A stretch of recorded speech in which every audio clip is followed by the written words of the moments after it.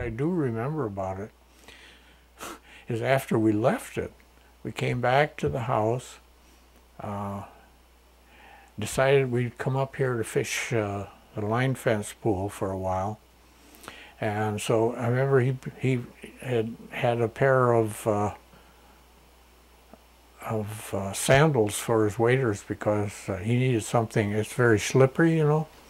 So he put those on, and we wandered up here to from the house to the line fence pool to fish. And the river was not really high, but it was something you had to be pretty careful of. And he was telling me that there's a whole big string of big rocks there at one place, and across the river from that and somewhat down, you could see the break where a couple of other big rocks had formed. And he said if you could get a fly in between those rocks, he says almost a sure place to get a steelhead. And of course, you know, you'd have to, but to reach it, you had to wade out beyond this row of big rocks, which something I would never have done. But he did. He went out there about 10 or 12 feet beyond the lower rock. He had a cast, I think, nearly 100 feet from that point to reach those two rocks. But he caught a steelhead there, first cast. You know, it was. I have fished that often, but I've never tried wading beyond that rock. Because it's really swift water, and I have managed at sometimes with a pretty good sized rod, getting a fly just about to it, but not where you need to get it, right between the rocks, you know. And so I have never done the same, but it was interesting because he told me that that he had fished that way on several occasions and had taken steelhead in that one place once he reached that spot. But he had to wade in a pretty dangerous water to do it. Another occasion when we were over on the Gold, we were fishing a place that was called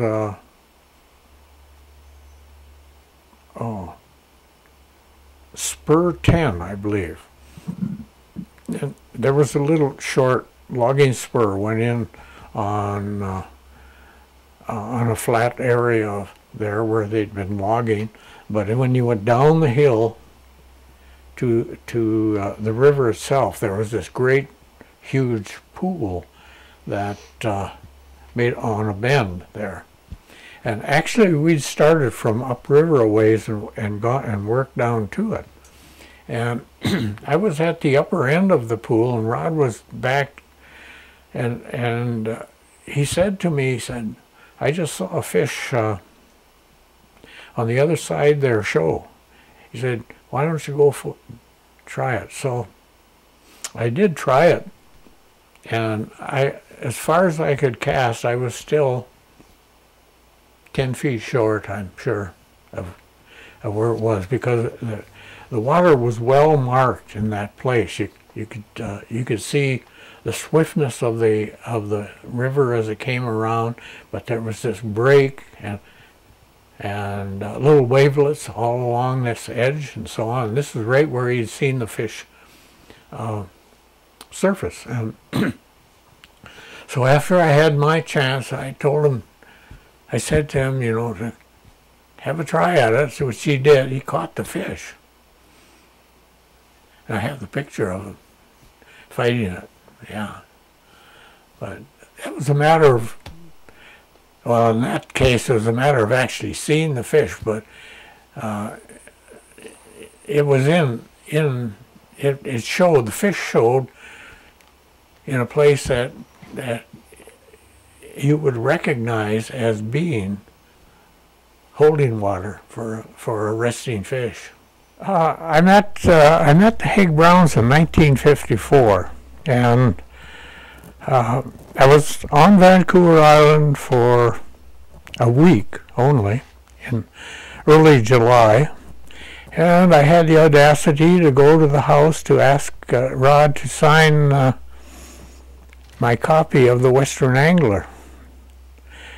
And actually he was very gracious, and so was Anne at the time, although I didn't see much of her after she opened the door and accepted me, but he was, you know, thinking back, I know he was extremely gracious, because he wasn't really a person who you couldn't help but interrupt something, and yet he made you feel very comfortable. And I think that was one of Rod's great strengths, is making a person feel comfortable, even though they're a complete stranger that have stopped at this house there. I mean, everybody knows he was a fine writer. What probably, I think everybody who's ever met him knows he was a very generous man with his time, and that he had a way of really making you comfortable with him. And it didn't matter, no matter, like, because I had spent a fair amount of time with him, and sometimes we would be talking about something that would be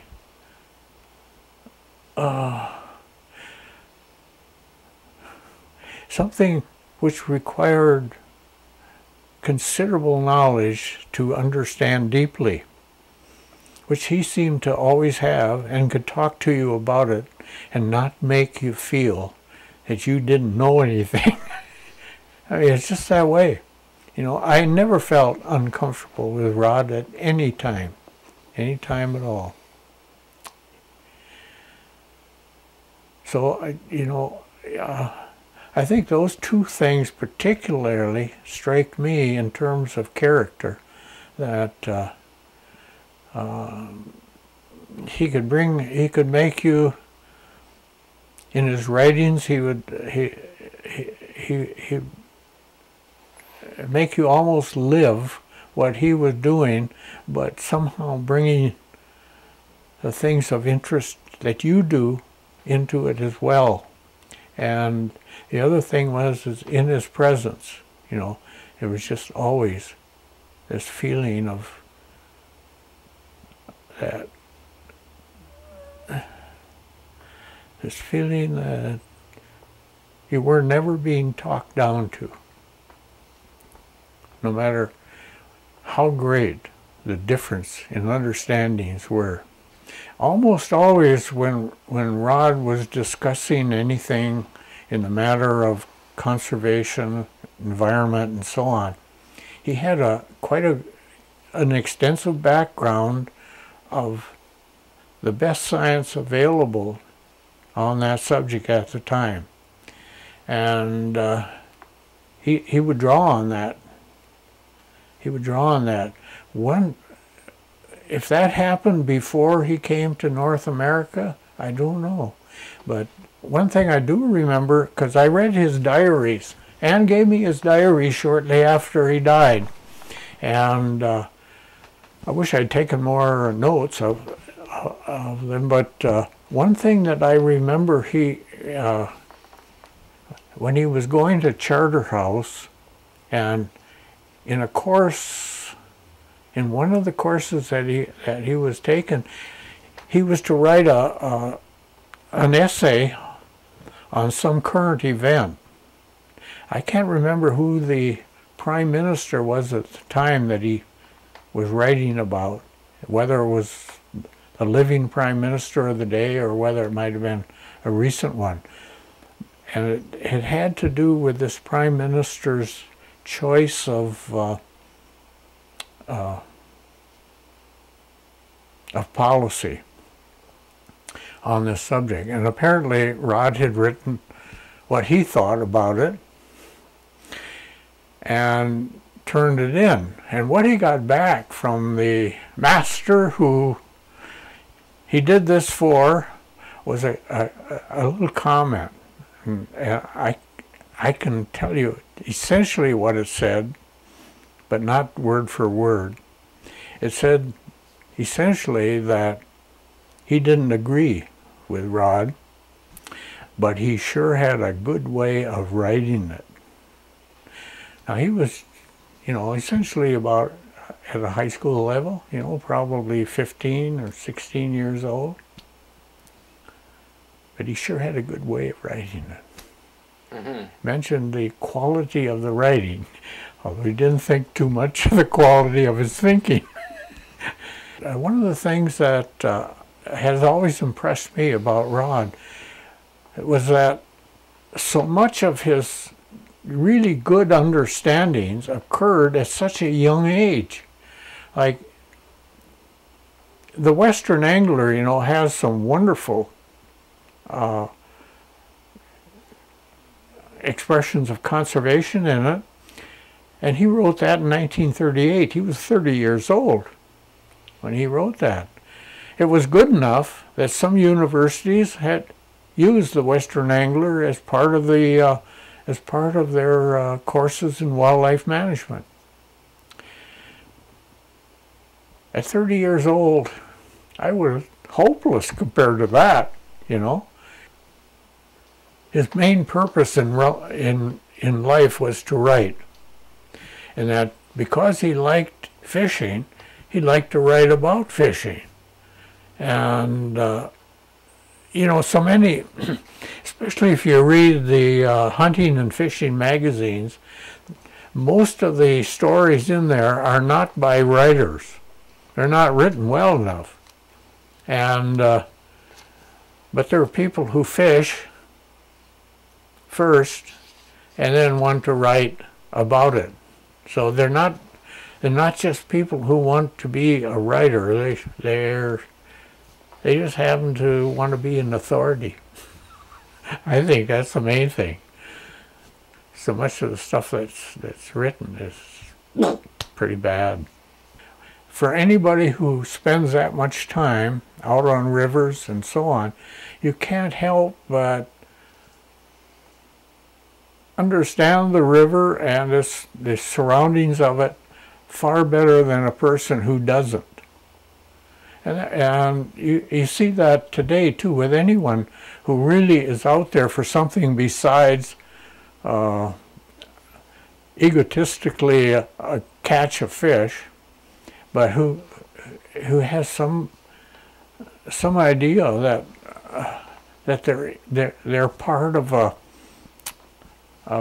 system of living things, and you start to become so acquainted with them that you begin to sort of love them.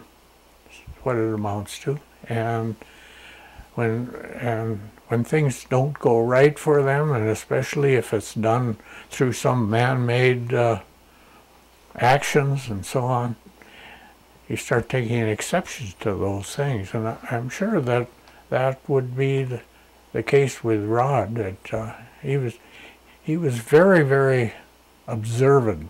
He was quite a conservationist, no doubt about that. Probably long before it became very popular to be one, that because he always seemed to understand connections between things, and had the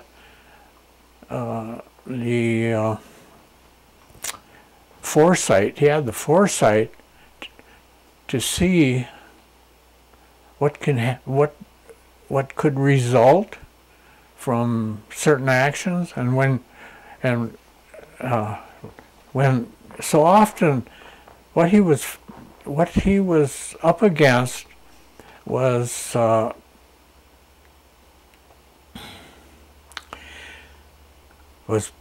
people or government, which are people, of course,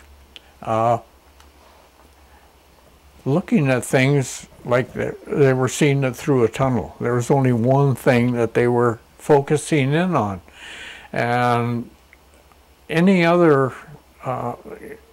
considerations that should have been given to the changes that they were bringing about were just not even considered. And that, of course, would be especially where you're destroying something of nature, something maybe of beauty, something of value, like the Pacific salmon and so on. I think that what happened in the bureaucracy of managing fish is that it became political. That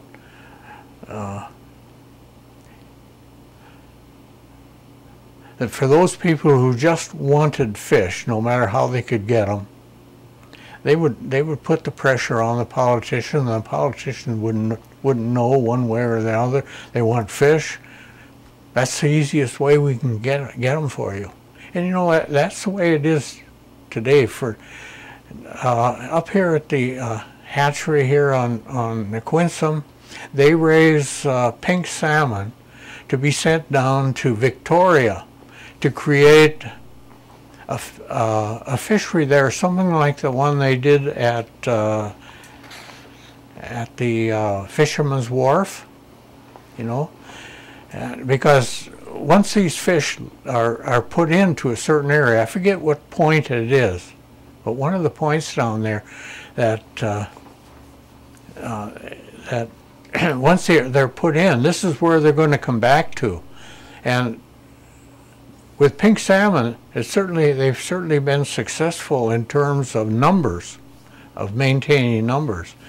And the reason for that one is that these fish will be back in 2010, the year of the Olympics.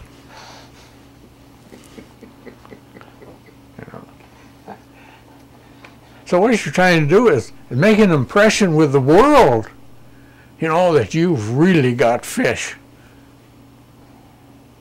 Not how you got them. I have no doubt that he'd be concerned with many of the things he was concerned with when he was alive, because they haven't changed. But I think there are new concerns, and the one that comes immediately to mind are fish farms. That, yeah, they manufacture fish pretty effectively for these farms, and in the process seem to be destroying our wild stocks. And here again you have a strong science built up that shows this is what is happening. And yet you have a government that's trying to find anything to disprove that. You know, we have this Pacific Salmon Forum that takes place, and they, first of all, what they did was to spend quite a lot of money, hired scientists to make a study to see whether or not the first studies were correct and so on. Essentially, and I guess they did this to make sure it looked like that it would be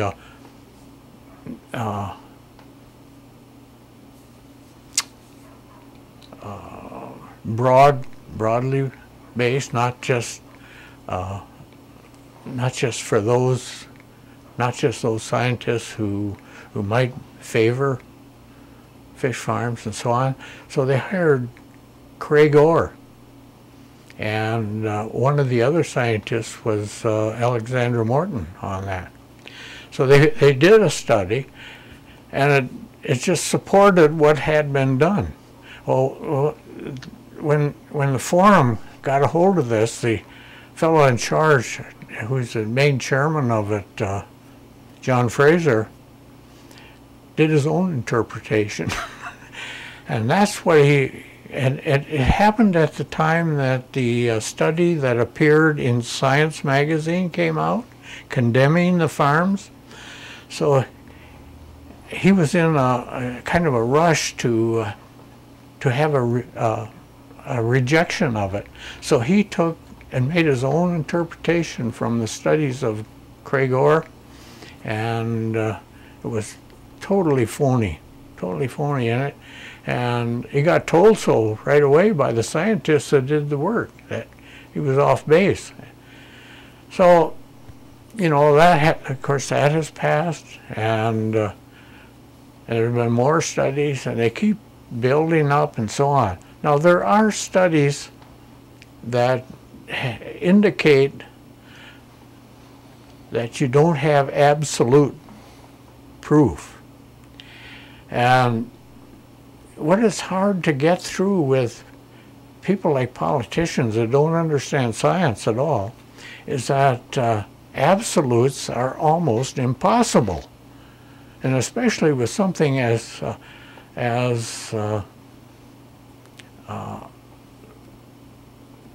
complex as living things. You know, how do you absolutely say that sea lice have left these fish and attacked these fish? You got to see it. Well, nobody's going to see anything like that. It's impossible. So you go by the best evidence. And this is the way science works. And this is why there still is science. If it didn't work that way, we'd know everything and have known everything, and there wouldn't be any need for another scientist in this world. But you can't get that through politicians. You just can't. They can't seem to fathom that sort of thing, that you're not going to get some absolute answer that never will have a change somewhere in the future. It's the most difficult thing. Well, to get back to Rod, I mean, I think he used the best science that was available at the time, and the intelligence is that that's what you make use of, because you don't have anything better. That certainly isn't going on today in regards to fish farms, not from the government.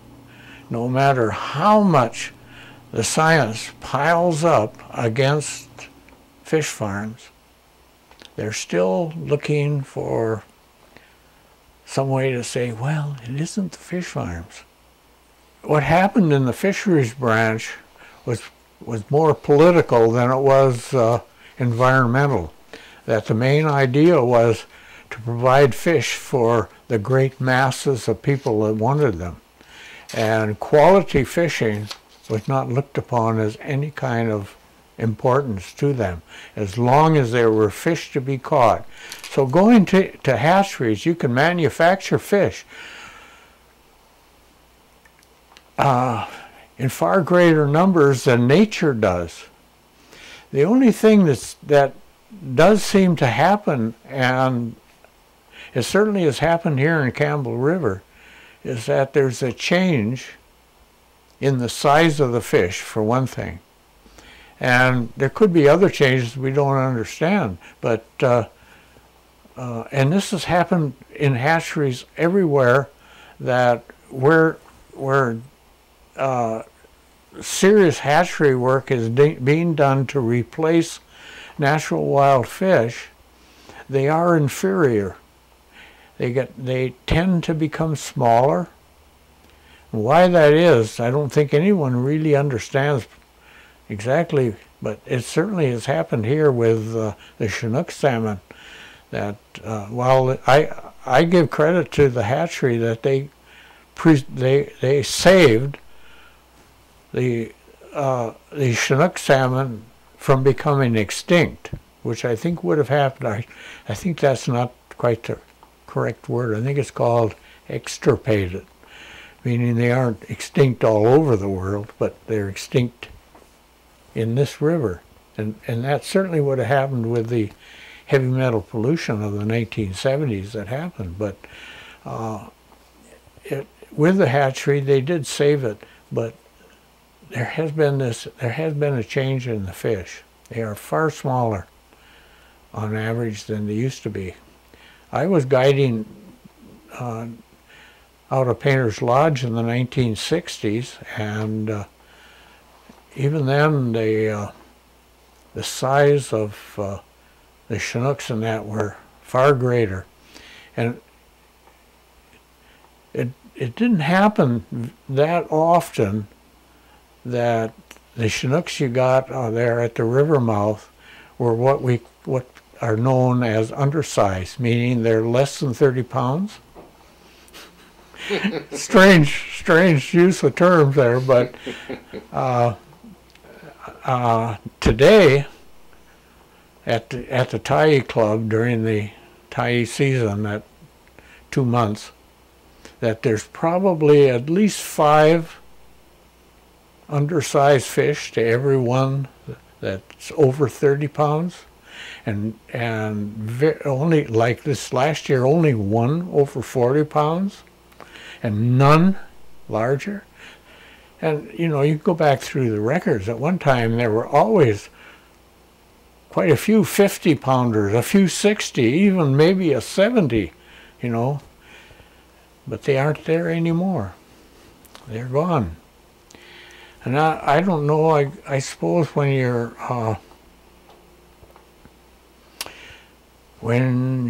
you are bringing about the fertilization of the eggs and sperms from fish, that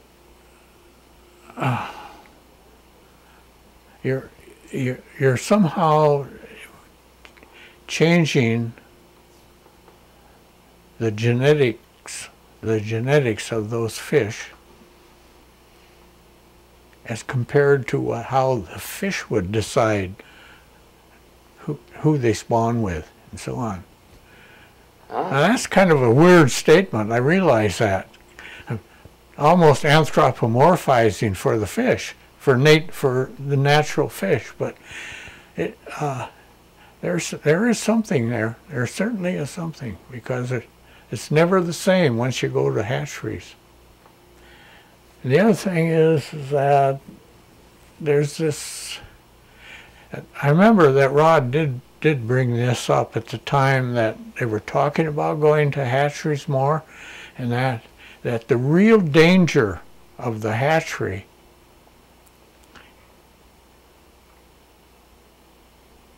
is in the belief that you no longer have to look after the rivers. I think everything Rod said had some backing in research, where good research had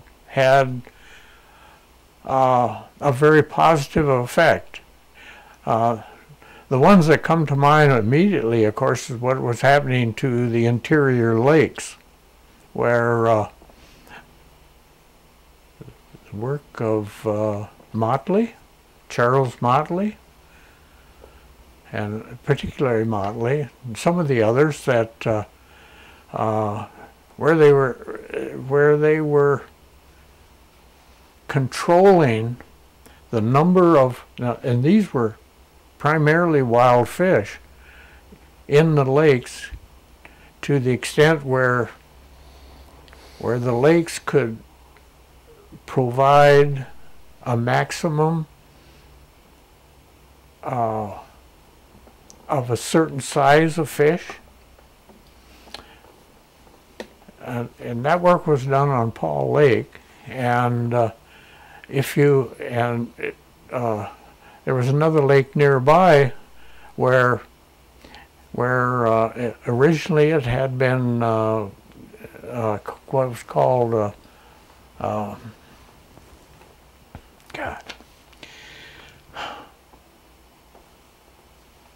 it was a lake without fish. Mm-hmm. But it had a tremendous larder there of fish food. because it was a lake without fish, and when they put fish in it, they grew into these enormous sizes. You know, they were up in the teens and that sort of thing. Trout, up in the teens. And so what they did, thinking at the time that, well, this is a big fish lake, we can put more in, which they did, put more in, and all of a sudden the sizes came down. In other words, there was this matter of carrying capacity that was not fully understood, but was certainly coming to be understood very, very well by Charles Motley's work. And I don't know that anyone has duplicated anything like that on coastal rivers, and I'm not sure quite how you go about it. But what he is implying there is that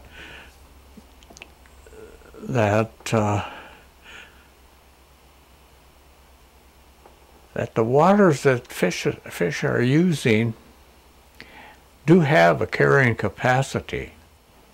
Rod divided up sport fishermen among three groups. One he called simply meat fishermen. The other one was people who liked to fish but didn't find it a necessary part of their life. It was just an interesting thing to do, like going to a movie or going to a football game or whatever. And then there was the third group where fishing became so much a part of your life that just was almost an essential thing for you to do. And in separating these three groups, he then talks about how do you manage a fishery with those three groups. Well, first of all, you don't worry about the meat fishermen. You don't do anything for them. They'll get their meat one way or another. For the second group, you don't have to do anything because they're satisfied with far less. But if you manage for the third group, the other two are going to be looked after. So there is this dichotomy in sport fishing that this dichotomy of why you go fishing. And this is one of the good things about Rod's writings, is when you read it, you know why you go fishing, not just how to do it when you get there, or not just where to go, but why you're going. That's the thing that just is so missing in so much of the writing today. I think he'd be concerned about the Quinsam, the coal mine up the Quinsam, because the coal mine has been responsible for releasing sulfates into the river, and these sulfates have been bringing about a great decline, a big decline in the river, the natural river biota that provides the food for fish that are living in the river, and that has been shown now to have that all the way down to the Campbell itself, that the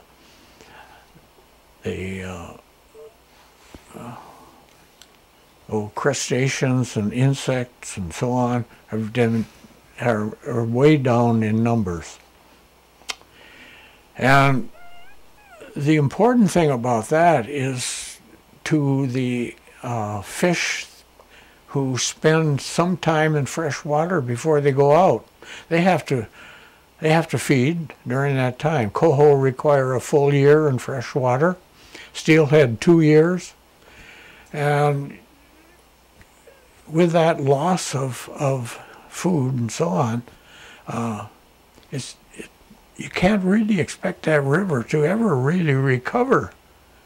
with those two species, they can still do a pretty good job of raising pink salmon in there, and a fairly recent job a decent job of raising Chinooks, because they don't remain in fresh water too long either, up to 2 or 3 months maybe. But with coho and steelhead, which have such a long period in fresh water, there's not much chance of them ever recovering in the Quinsam with that coal mine situation, and they haven't been able to solve it. They have looked and they have tried to find out where is this coming from, but they don't know. So it continues on.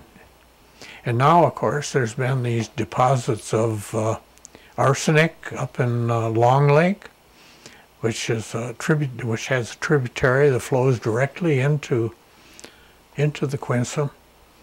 Now, as long as they remain inactive in the bottoms where they're collecting, I shouldn't say the arsenic remains there, there's no danger. But the danger comes from a certain bacterium that, if it ever begins to work on the arsenic itself, it starts a reaction that there's no solution to how to stop it. And that means the virtual loss of the whole river eventually, including the hatchery.